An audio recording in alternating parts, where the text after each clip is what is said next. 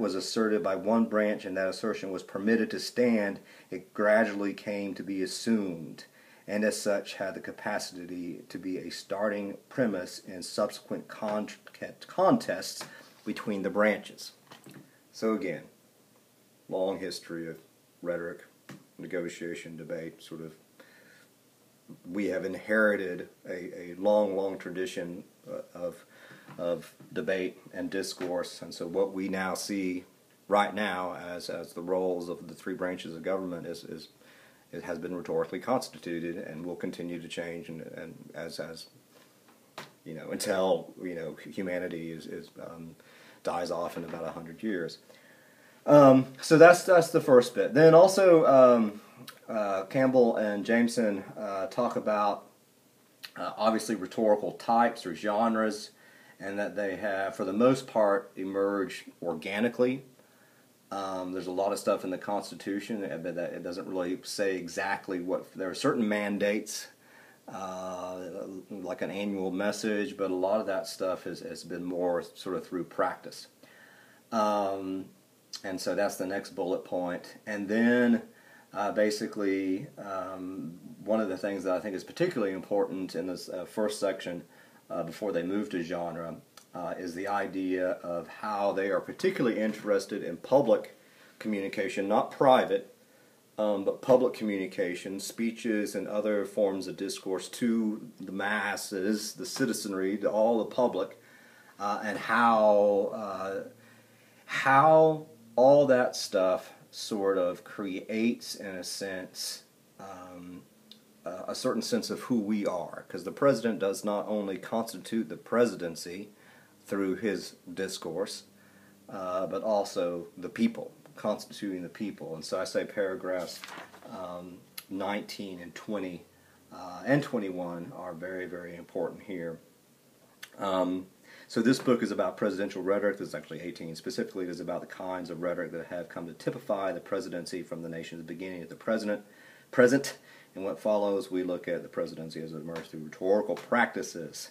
And so they talk about how things have become more customary versus mandated, and that they're interested in public discourse, not private discourse. And they talk about how each type of discourse or genre becomes particularly special. And then when they okay, so rhetoric is important. Rhetoric is important. Rhetoric is important. Rhetoric, even though we see it as the art of persuasion, what folks are doing again is not just persuading folks to support certain policies, et cetera, but also perhaps implicitly, what rhetoric shapes and invites us to see the world in a particular way. In that sense, invents what it means to be president. It invents, it creates, it frames, it constitutes who we are as a people, and that's why in paragraph 28, 22, and then 23, they talk about how presidents have constituted people in different ways, so we would support their various policies. Frequently, the identity of the people, this is in paragraph 22, presidents often describe people as peace-loving, generous, and democratic, but in some cases their rhetoric involves dramatic redefinitions. They talk about how Lincoln framed us in a particular way after the people, after the Civil War, to try to reconcile the nation. And there's lots of really interesting things in here about the Constitution of the people. It's probably captured best in 24 and 25. The thing is, and this is, I'm probably beating a dead horse here, but hopefully you get it. I love the stuff from Murray Edelman. His quote is that political language is political reality. So we are, presidents are, Congress is, whatever, through discourses creating the reality of our situation, the social reality of our situation, how we see all this stuff. And then it talks about how, if an audience conceives itself as caring for others, particularly those less fortunate, and as dedicated to the notion that when individuals cannot care for themselves, the state ought to, then it will favor the kinds of programs championed by FDR and Lyndon Johnson. By contrast, if the audience sees itself as committed primarily to free enterprise and personal responsibility and not caring for other people, it will oppose much of the New Deal and the war on poverty in favor of the Reagan agenda of getting government off the backs of the people. So the so important bit here, these are very, very important paragraphs, I say, and you can read the bullet points here. But it says, in this book, we examine the roles the presidents have invited Americans to assume, the people they have asked us to be. When we say that presidents constitute the people, we mean that all presidents have the opportunity to persuade us to conceive of ourselves in ways compatible with their views of government and the world. At the same time, presidents invite us to see them, the presidency, the country, and the country's role in specific ways. That's what this class is really all about, in a way.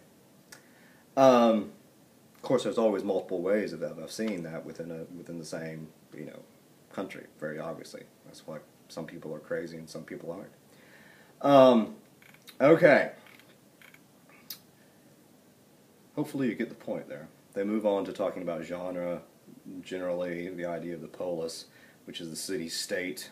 That this is all about public deliberation and public discourse, and how they're not terribly interested, again, in the private stuff, unless the private is made public, which is not always the case. There's always going to be emails that are lost, or things that are shredded.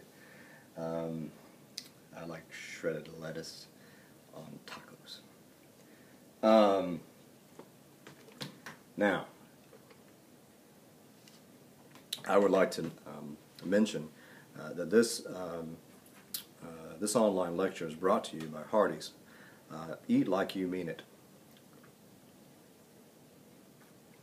Those commercials are absolutely awful. I give them a hard time too. I go to Hardee's every day just to get a drink. They let me have free refills because I know all the people. They know my name. They know my name when I walk in, they yell Norm. Oh, yeah, those commercials are horrendous. Have you seen that jalapeno whatever burger? God, that thing. Ugh. Okay, genre. Basics on genre. I've already talked about this a lot. It's in the syllabus and everything like that. I've already, it's basically this idea of structure and form, and they talk about, they sort of justify their approaches to looking at presidential discourse as form. They go back and talk about their own sort of very, sort of a watershed sort of book and rhetorical theory and history, form and genre shaping rhetorical action that came out in 1978. And I've done a lot of work on genre and genre criticism. But basically, we're looking at, the idea of form, of patterns, of structures, and how they sort of invite us to expect presidents, in this case, to say and do certain things. And this is the same example that I put in syllabus. Like, we have the form of the good versus evil sort of mythology or the narrative. What do we expect to happen? Well, usually the good guys win in the end. Not always. But the basic idea is that through the whole history and the genealogy, so to speak, of presidential speech-making, they have created these genres, these expectations of norms, of structure, of form. So in a sense, a genre, and this is from Rod Hart, is a class of messages sharing, because this is not straight, some of this stuff is not straight from your book.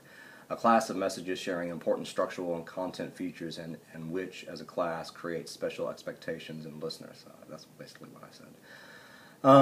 And then, of course, I also put this in the syllabus, but from Sonja Foss on her very sort of simple, cookie-cutter rhetorical criticism book, again, talks about how, when we have a genre, there are certain situational requirements, there's similar situations call forth similar rhetoric, like when folks are elected president, they're going to give an inaugural address, and we expect presidents to do so and to say certain things.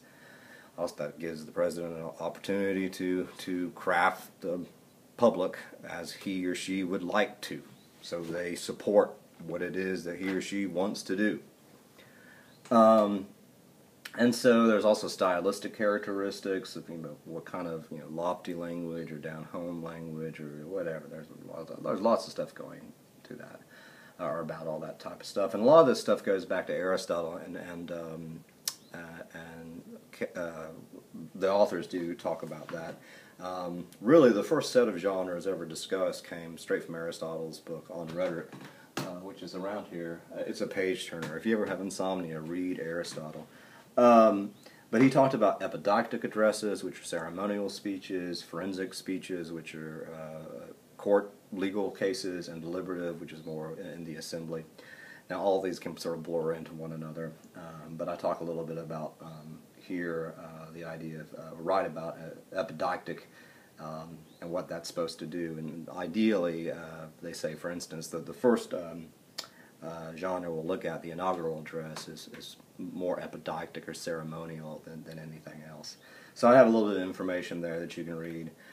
But basically, in this section, what they define genre and everything like that, and they again think this is a really good way to analyze and think about and learn about and evaluate and all that jazz presidential rhetoric. Because they say presidential rhetoric, it has been, a lot of it, institutionalized. So there are those norms. Even as those norms are not necessarily constitutionally mandated, they have become custom. And so I do say that paragraph 15 is important here. This notion that on one level, then, all criticism is generic criticism, that is, analyzing form and genre, because even if one magically stumbled on, say, a group of sounds, note that one can say musical sounds or linguistic sounds, because those kinds of sounds or genres that bore no relationship to any other group of sounds. One would immediately have to imagine a category, a genre, into which the newly found sound group could be placed. So, I mean, a lot of different things. Paragraph 18 and 19, all that stuff is important. In other words, it's 18 on page 15. As a tool in critical analysis, genre has a second pragmatic meaning. So we're not just looking at the